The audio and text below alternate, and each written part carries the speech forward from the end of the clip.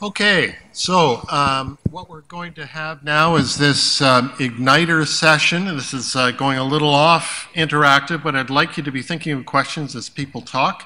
After this, after 10 of these, we're going to break out to tables and you'll be able to ask more specific questions, brainstorm, etc. This is where we hope to really generate some value.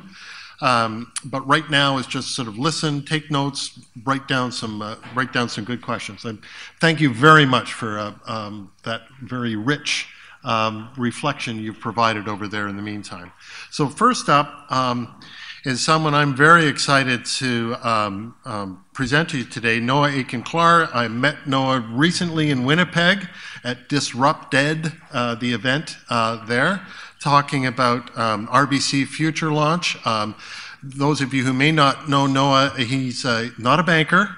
He actually comes from the foundational sector, the charity sector, with a background at Trillium Foundation.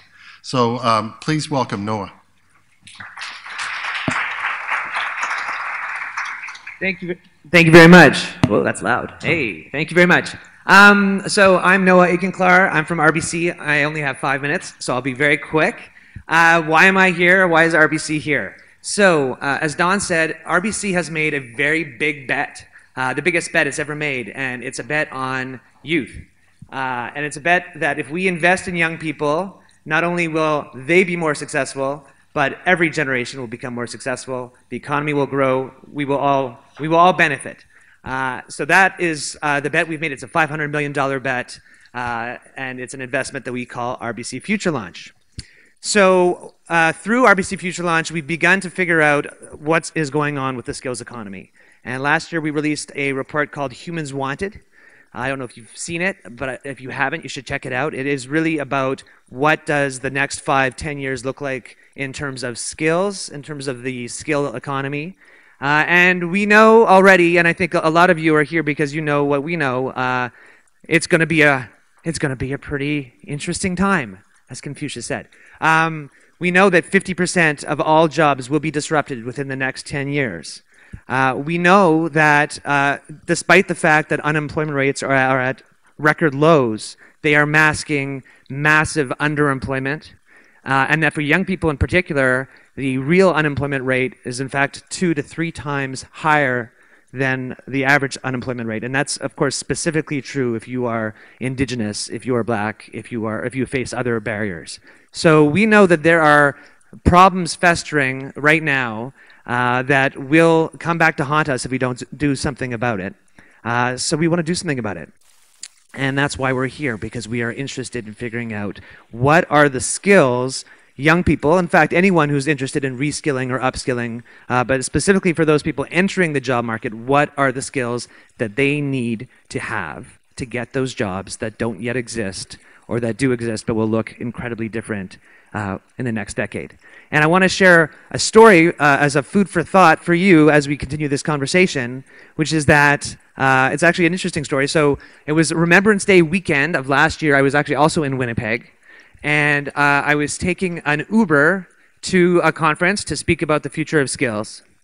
And my driver and I struck up a conversation because when he found out I was from RBC, was interested in a job. And I asked him, well, what does he like to do? Well, what does he want to do? And he said, I will do anything, which was very encouraging, but not particularly helpful. And then I asked him, well, what are your skills? What skills do you have? And the answer he gave me shocked me. He said, I have no skills. And first of all, I thought, I hope you can drive. Because it's a long drive. And he seemed to be able to do that. So I said, you obviously have you must have some skills. You're in your mid-20s, by the looks of it. What have you been doing? And he says, well, I dropped out of high school. So right away, for him, the fact that he did not have that high school diploma, that initial badge that we all think we need to have, had been a signifier to him that he had no skills. So we said, well, okay, you dropped out of high school. What have you done since high school? And this is where he just floored me. He said, I've been serving in Afghanistan for the last 8 years, and Iraq. I've been on the front lines in the military, and I just got back. And he said, I have no skills. And this, of course, is probably the most skilled person any of us will ever meet. When you think about all the soft, foundational human skills that we've been talking about, critical thinking, complex problem solving, collaboration, cultural awareness, empathy, when you're working with people who speak different languages in high stress zones with teams whose very lives depend on it, this person has all of those things. But what he didn't have is he didn't have the ability to articulate those skills in a way, either for himself or for a prospective employer, that could cut through the hiring process, cut through the connections that needed to be made. So the conversation around badging is key. I've got 30 seconds. That's for someone else. Conversation around badging is key because RBC, like all of you, we need to find ways to have that conversation with prospective employees, with the future of talent. We need to find ways to recognize the lived experiences, the real skills people have, whether they're because they've completed something or it's because they've earned something through their experience. But to do that, we have to help them articulate those skills. We have to have them articulate it in a way that they can translate it to the employer or to others so that it's recognized and trusted. And then, of course, we need to figure out how to support them to continue to develop those skills once they get that job. So that is what RBC Future Launch is about. I'd be happy to take questions or talk about it later or whenever the opportunity arises. But I do encourage you to check out Humans Wanted, which is a short but pithy report about the skills economy, what jobs will be created, where, in which sectors, what skills are needed for them. And also RBC Upskill, which is an online tool that I actually went through with my Uber driver to help him identify what career paths might be suitable to his skills.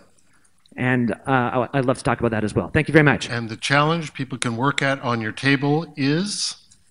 The challenge people can work at on your table is, how do we get, first of all, young people themselves to better articulate the skills that they have? And what kinds of skills can they get without having necessarily completed something? How do we recognize skills that aren't as a result of completion, but are as a result of the experiences, the diverse experiences that people have just through living their lives? Using maybe open badges. Using technology, okay. All right. Like RBC Upskill? Okay. Thank you very much.